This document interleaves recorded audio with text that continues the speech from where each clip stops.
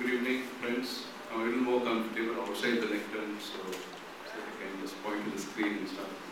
I am a civil engineer. I passed out from College of Engineering, and I've been practicing designing structures and building houses and bungalows, buildings. I have always had a love for the arts, as our host has said. In terms of architecture, writing, painting, I love watching, reading, and discussing.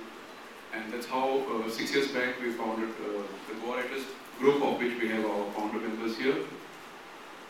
I was involved into Konkani writing and Konkani arts, largely through the inspiration of Damodar Mauzo. So I do a bit of fiction writing, short fiction again, short stories. I originally intended to speak about the blog on Goan architecture that I maintain. It's been running the last 2 3 years and it's not updated much, but we'll talk about it later in the process as we go along. What I would like to speak about today is the process, the act of creation. I write short stories. Bai also writes short stories. We all write essays, plays, poetry. But I'm always intrigued about how we develop the genesis, the seed of the idea, expand on it, how things add on to each other. I'm after all an engineer, so I want the process, the mechanism. And I'm always intrigued. I read a lot of essays and philosophy and literature regarding this. So let's look at the act of creation. I write in 2 languages, Konkani and English. Largely in English, I wrote largely in English until I discovered that there was something missing, something not really emerging from what I was inside. I had read a lot of English literature as a child. Our parents had given a lot of books and we have read all the classics and a lot of modern literature as well. But it was only after initiation into Konkani literature that I began to relate with Goa, the people around us, much more. The French philosopher Roland Barthes, he talks about structuralism and all these newfangled concepts of philosophy. So he says every language is a world. Now in Konkani, I will not be talking about differential equations or some biomolecular structure of so-and-so enzyme and all that. If you read Konkani literature, it's about the fields, about nature, about the harvest, about the relationships between man and woman, about love, about children. It's about a certain way of life that Goa and the Konkani people knew. English is a much vaster language, French, German. Each of them is a world. So every time you destroy a language or you let it die, a world dies along with it. And that same approach says, we don't speak languages. A language is a construct. Sometimes in the German language, you may have one word meaning 4 or 5 different things, and each time you've got to use that word for 2 different things. In English, we have every language we have that issue. So, in a very subtle way, the languages speak us. We don't only speak the language speaks us. It defines our approach and how we try to express ourselves to the world. So let's look at a few short stories. Let me put a disclaimer here. I am not a famous writer. I have no claim to fame. I have not published a single book of short stories. Whatever short stories you see here are published in the local newspapers and the magazines, of which I am quite proud of. So my interest largely is to present my act of creation or writing as a kind of lab rat, a guinea pig. So I've always looked at myself, how did this happen? How did this happen? Where did that come from? So this is my sort of very modest presentation. I did not want to come across as a pompous person in any way, okay? So this was one of the first stories that I wrote. That's the English version and the Konkani version. I write and I rewrite and I translate my own stories, okay? There's no translator. So you may ask, which is the original story in Konkani and which is the original story in English? There's a lot of sort of deeper introspection that has to go into that. But this story was about a woman who was in a house, and this is based on a real life story. She lived in Seoul, an aunt of a friend of mine, and she refused to leave that house. She was old, she couldn't take care of herself, and she refused to leave the house. This friend of mine, her nephew, he wanted to shift her to an old age home, but she stubbornly refused. And everybody tried. The local panchayat came, the neighbors came, they tried to take her out of the house. Adamant, she was proud of the house. I was born here and I will die here. And she had a dog. And the dog was devoted to her. She was devoted to the dog. She would talk to the dog in Portuguese. It was amazing. And I went along with this friend of mine and I saw, this whole repeated attempts. And then I suggested to him, see, she's very close to the dog. Perhaps if you take away the dog, the last reason for her staying in the house will go away. So I wrote a story using the same characters, and at the end I killed the dog. This friend of mine, he gets a local dog sugar and puts a bullet in the dog when she's sleeping, and she comes and she's completely devastated, and the next day they take her away. Okay. So now here, almost 90% of that story took place in real life. I only had to add a little twist at the end. And so that was the story, and it was published in Kokri. Next. Saibin. In Goa, we have this tradition where we carry the image of Our Lady. I don't know if you're familiar with this. We take it from house to house in the neighborhood, and you pray, and then your family takes it to the next house where they pray, and then they take it to the next house. It makes the whole round of the whole village and comes back to the church. Now the intention is that neighbors meet each other. They all gather together during this period. So even if there's some hostility or misunderstanding is resolved, the intent is interpersonal relationships to be better between the household. Anyway, so there was this cycle going on in a relative's place, and I went there, and I was standing here, and there were these, very dirty laborers who had come there and standing next to me, and I felt a little irritated because stinking guys that, all our people are very decent and upright, and these guys are going to go inside the house and they don't even know the family and all that kind of, I and this relative were quite outraged. I mean, here we are praying to God, about all things, and we are feeling this hostility towards another group of people here who we are afraid to go and pollute our house inside. And the hypocrisy of it struck me very much, and I wrote a short story about it. This house had a little bar attached to it. There are some houses, one of the rooms is converted into a tavern or a bar, and liquor is sold there, and people are served whatever, beer, whiskey, penny. I hope some of you have tasted penny. It's Goa's national drink, and Cecil is an expert on it. So now he is full of fury and he's about to drive them away, and he manages to drive half of them away. And then the siren gets over, and those fellows he finds have gone into the bar. And immediately he rushes inside and tells his wife, there are some customers at the bar, go and treat them well, give them whatever they want. He doesn't want to lose that business. So the hypocrisy of it. We are praying, all these prayers are about God and love and all that, and welcoming people to our house. And we hate these people, but the minute they are of commercial, financial interest to us, we want them there. So that was the story Saibin. The red marks that you see in these are Bai Mozos. He is the one who has always been correcting and checking and helping me out in my stories. So this is Saibin. And then we have, again, as I say, Saibin is almost 90% reality, 10% of a twist. Higher ground. This is a short story where I was standing one day by the side of a pavement at Margaon, and this, we have the markets, we have the new market, the old market, everything is very orderly, organized, and there was this woman sitting with her mangoes by the footpath, which is actually, going by municipal rules, illegal. You cannot sell your fruits or fish everywhere, anywhere you want. But she found it convenient to say that the competition was too much in the market, so she was selling there. And she was always alert, she was looking this way, that way. And the minute she heard some sound that, hey, they're coming. The municipal inspectors would come on their rounds. She would just take a basket and run away. It still happens in Margaon. The bishop folk, they get a tip off, somebody coming from that side. And these municipal inspectors, they come like rampaging bulls. They just come and kick the containers, fill the baskets, and they grab whatever fish and they drive everybody in. It's chaos. They are authorized. They can do it. They can seize anything. So she ran.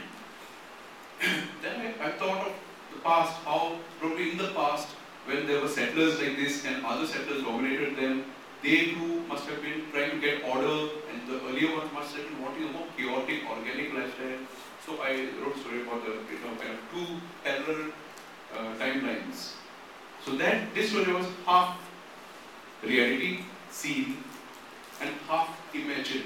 I'm trying to draw a comparative relationship later on today. Just 7 stories I want to show you this. So this is high ground. It was written, published as Gaon, which means run. Next, Bapu Kale's house. This was a house. Again, I read a newspaper clipping in the Herald about a siren being sounded in a village. It was a mock drill, an evacuation siren. And everybody was evacuated, taken into buses, whatever, and transported around. But some villagers didn't know that this evacuation was going to take place, and they resisted. They said, no, you're kidnapping our children, and all kind of there was a major ruckus and chaos there. Because they thought that, what is this siren? Why are you coming? You come to sort of take away something of ours. And I wrote a story where this old man, 80, 90-year-old man and his wife, they resist these officials and the police people who try to come and take them. And he is an old freedom fighter who has been fighting the Portuguese in his youth and all that. And so he pulls out his gun, his rifle from the thing, and he starts firing at the police and the 303 rifles, shotgun, he shoots at them and all that. And the whole night he stays guard. And they talk about the past and he and his wife. And I know these are all spoilers for the short story, but I must tell you all the same. So in the morning, when he sees that the villagers are coming back, they have been evacuated and they've come back after the night. He wakes up his wife and says, we won. So that's Bapu Kale, struggle for the house. Now, you'll see here, what drill are they talking about? And then suddenly I shift. Drill I need to talk, I need to write in Konkani to express what I feel, because obviously this old man, the 90-year-old man, is not going to talk in English. I cannot relate to him speaking English, and I cannot write a story in English. So if that is a period, and that is a culture, that's a milieu of things, I have to speak and write in Konkani. So this is how the two languages are used. I often use English as a structure in the genesis and structure of the story, but the thought, the feeling, the ethos has to come from Konkani. Which is why you see this kind of split narrative, which sometimes gets quite schizophrenic at times. And that will be give you an idea of which stories are originally in Konkani and which stories are originally in English. So, that's a line there. Okay. At 3 o'clock in the afternoon, the cock that lived at Bapu Kale's house stood on the mud wall of the compound and decided to crow. And it goes on. The next slide. Next. The pen. Now, Bapu Kale's house, again, I must say, how much was it? 90% of real experience that we studied there? No. It was just a small newspaper clipping. The physical real-time input was just one newspaper clipping, and so almost say 25%, and 75% had to be imagination. The fan. I lost my sister around 3 years back, and I lost my mother 2 years back, a year after the sister. And I was in a very melancholy state of mind. One night when I was sleeping, I was listening to the fan in our house. It's a very old, creaky fan, and it was making the sound, vroom, vroom, vroom, kind of very kind of rumble. And I thought I could hear some voices on the fan. I mean, maybe you have felt it. Some kind of whether somebody is talking in the other room or something like that. So I wrote a story based on that. This man in an old age home listens to the fan, and his whole life begins to be told through the rumble and the sound of the fan. In between, the voltage rises and the sound changes. The lights go off, the fan stops, and all this kind of thing. Now, what is the real-time input for that? Merely the sound of the fan. The rest of it comes in from your past, your experience, your childhood, your teenagehood, your adulthood, what's happening around you, what you've heard, what you've read. So then we move to the next one. Nax was a science fiction story which was purely imagination. It's about a group of farmers who come one day to the field, and they find that the farmer finds that the bull is not ready to plow a particular area of the field. The man can walk there up and down, but the bull is not ready to go. The bullocks are not ready to go there. So then the villagers are called and other people come, scientists come, around and they find that there is some kind of extraterrestrial object there, which humans can walk through, but the animals sense. And then there is this whole ruckus where the villagers want to, they think there's deity, there's some god is there, and they want to build a temple at that point.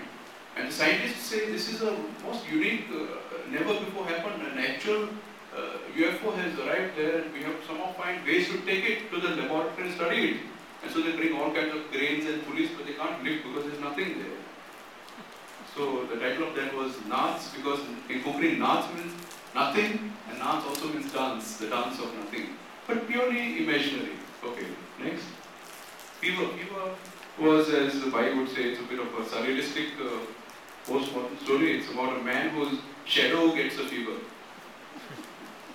Yeah, his shadow gets a fever and he goes about, the doctor tells him you've got to do this treatment and that. His wife tries to treat it and all that kind of thing. And then the end of the story, I will not tell you the end of the story, but that sort of reveals why the shadow had a fever. Okay, next. We are engineers, so we love to draw these graphs and all this kind of thing. So, comparative extents of real time versus imagination in stories. And all those coppers who use the internet love that small thing which goes slow, loading, finished. So, Zeman and Saipin were real events where I only had to add around 5 or 10% of a twist. Higher ground was this incident of where I saw this woman being chased by the municipal inspector, so that much. Bapu Kale's house was, I read a clipping in the newspaper. The fan, I heard the sound of the fan. Naats. Science fiction, imaginary, purely speculative. Fever. Fever. Now here comes the crunch. A very much loved topic of mine. The story Fever came, the concept of it came in a dream. I dreamt. In my dream there was this character whose shadow had a fever. And it was all so realistic that I said, let me capture this exact thing in a story. I thought I would be called crazy when I wrote a story, but it seemed like it was a well-liked story. So dreams are a beautiful source for your creative ideas. Not only for writing, for painting, for engineering, for anything. Next. Biassociative thinking. Dreaming and biassociative thinking. I think these are the two most important factors for me in terms of creation. There is this author called Arthur Kessler. I've read his book about the act of creation. Next. Yes. Washing power and okay. Next. So, what was that? Why are you laughing? You're laughing because of biassociative thinking.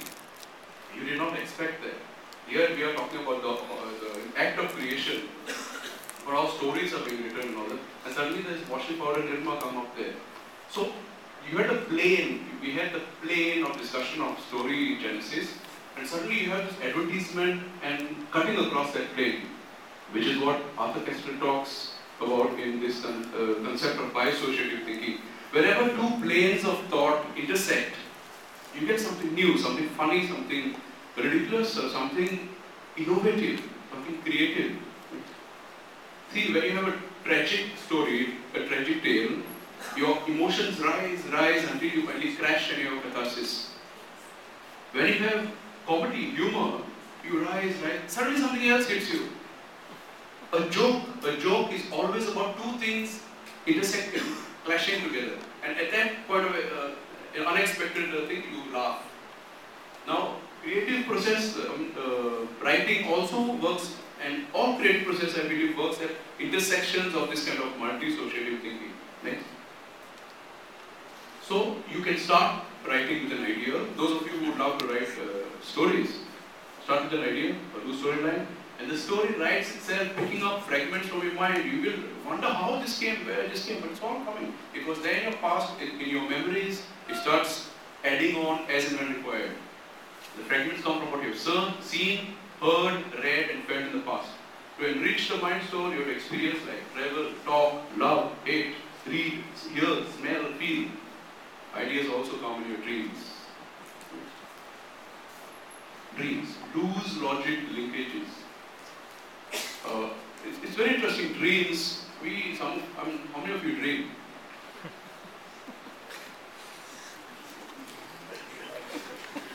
Everyone dreams. We all dream for at least 2 hours in the night. The point is that we don't remember some of the dreams. 95% of our dreams are not remembered. And what is the function of dreams? The best way is to just go up to Wikipedia and read the various theories of dreams. And there are lots. We still don't know. Dreams are a function of erasing sensory impressions not fully worked out. So you either maintain that incomplete material or you harden it into your memory. Purpose of dreams. Dreams are like the cleaning up operations of computers when they're offline. Defrag, everybody's familiar with defrag, those who work on a PC. You defrag your machine so that you sort out everything in its memory. The opposite is that dream has an information handling, memory consolidating function also common. The key of this is that in dreams, there are a lot of incomplete hanging ideas and concepts which are floating around in your mind with loose logical linkages. They are not connected, so you find the most absurd and ridiculous connects. And they are the ones which you can use for good creative work. Next. Dali, you were speaking about Salvador Dali. Here you are. 1 second before awakening from a dream caused by the flight of a bee around a pomegranate. This pomegranate down here and the bee is the starting point of the dream. And then the pomegranate explodes there. You've got a fish. Out of the fish comes a tiger. Out of the tiger's mouth comes another tiger. But it is the bayonet which will prick the sleeping woman and wake her up, which is actually the sting of the bee. I mean, Salvador Dali also trying to demonstrate Freud's concept that external stimuli can create or cause dreams. Okay, next. Dream and jumble state. As I said, use the dreams that you get in your mind as a storehouse for ideas that you can use in many different ways. Whether they're kept or thrown out, dreams present ideas thrown in the most random way. The conscious forces of logic are shut down. Bisociative and multi-associative connections are being made. If captured and written down, they provide an excellent ore, I call it ore, for creative work, writing, painting, and engineering solutions. Excellent playground for interdisciplinary fusion. When they keep telling you in management, think laterally, think outside the box, what they're telling you is to break all your normal logical linkages, scatter them, rearrange them, and you have new solutions. Next.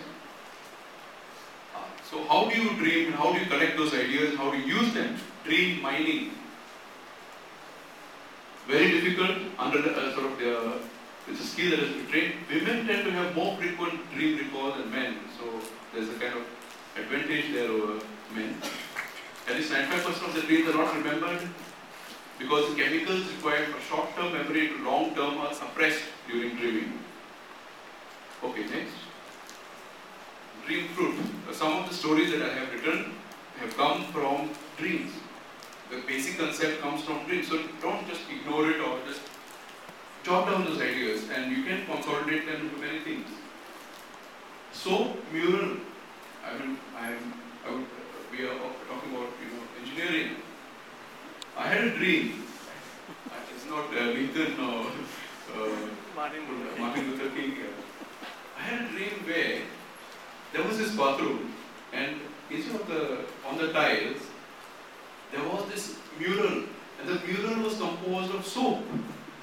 There was the sky, there were the mountains and there was the sea down there and the mountains, this man, this character in the dream, when he's having a bath, he touches the mountains and that's the leveled up soap. The sky is musk and the river is something else. And I said, wow, why do we have to think of soap only in a soap dish? Maybe someday some manufacturer will create a mural which is on the wall and you have bath, you just rub that thing there and take a bath, rub this and so why not? So this is to demonstrate that the most absurd ideas in dreams can someday be a lucrative invention of sorts. Differential equations on the beach. I had this dream where very strange, I told Eddie about it some days back, but people on the beach were in acrobatic positions and they were forming integrals and differential equations. And I remember something x, y squared upon a equals this and that. And I said, what the hell is this? Equations and people on the beach. But this is what I mean by loose logical linkages. Are you familiar with Kekulé and the molecular structure of benzene? Because he was trying to figure out the structure of benzene and he couldn't get CH-O and organic molecular structure. Finally, Kekulé had a dream where he saw two snakes fighting and trying to eat each other. One, the snake's tail was in the other snake's mouth, and vice the other way around. So they were just going round and round. The next morning he woke up and he said the circular molecular structure of benzene, I mean it is circular. It's like that. And he did it, and that was a kind of breakthrough for him. He came to dream many other things like this. Yeah, next. Yeah. So, lateral thinking, biassociative approaches, multi-dimensional, interdisciplinary vision gives a lot, rise to a lot of things. There are a few of the things that I have been working on in the past. I am a student, I am a practicing engineer, but a few of these products that I have dabbled with, I can show here. This is a box of cards, we've got a sample there. And I found one day, this quiz card will come about whatever. Here, Annie is the quiz master. And so we get a box of cards about, Western or European, which king was there. So I said, why don't we have something on Goa about this? So I researched for a couple of years, I compiled around 1,000 facts, and I put them in the set of these 200 cards, 5 questions in the front, 5 questions behind. We sold around 2,000 copies, and now they're out of print. Next. The Periships of Goa is a book which again connects my love for architecture, photography, publishing, and was a result of one of these publishing workshops. This again sold 2,000 copies and is now out of print. Next. That's my website, the Goan Architecture Blogspot website, which I was supposed to talk about, but I went off on this tangent. So if you just type Google Goan Architecture and José, you get there. Here's a snapshot of the website. This started with just me taking photographs of my cell phone. I've not used an SLR in my life, so I just put up those photographs on a blog, and it increased to around 40-50 blogs. Even today, I'm not updated for around a year, but there's around 1,000 hits every month. So now I plan to take it into a full-blown mainstream website. So what I meant to say is that you can start with a very simple idea of one page on a blog, and it expands into a greater thing. Next. This is a simple calendar that I'm working on right now. We're talking about different kinds of creative products, multi-dimensional. So this is the calendar that I saw. Come back. This is what I saw. And I've developed this into a Konkani proverb calendar where you have the Konkani meanings in both the scripts, and then the English, and with the cartoon of Mario Miranda, one for each day of the year. Next. This is a book that I'm working on called Pano Goa. It's panoramic images of Goa, which is just stitched with easily available software. But that's going to be one of those books. It's got nothing to do with civil engineering. But this is what I mean. Dabble with anything that you want. Be creative, think outside the box, and do whatever you want, whatever appeals to you. Next. This is a concept of book. This is a design. This is a 1 foot by 1 foot box which I made out of plywood. 30 centimeters in all directions. And I use it to store books. So I call it a book cell because you can multiply them as much as you want. Here there's 1, 2, 3 stacked on each other. Next. Here you get the slight twist. You can turn them around and take new shapes. Next. Here's another arrangement of it. Next. The ever-expanding book wall. Soon starting in Rajnikant's next film. You have seen the film The Robot, I presume, where everything just multiplies. So if you have a book cell, you have a book wall. If you have a book wall, you have a book house. You have a book town. You have a book city. Everything. Next. Yeah. So dream mining, multidimensional thinking, interdisciplinary fusion, and that's it. The entropy of the universe is ever increasing. Here's wishing you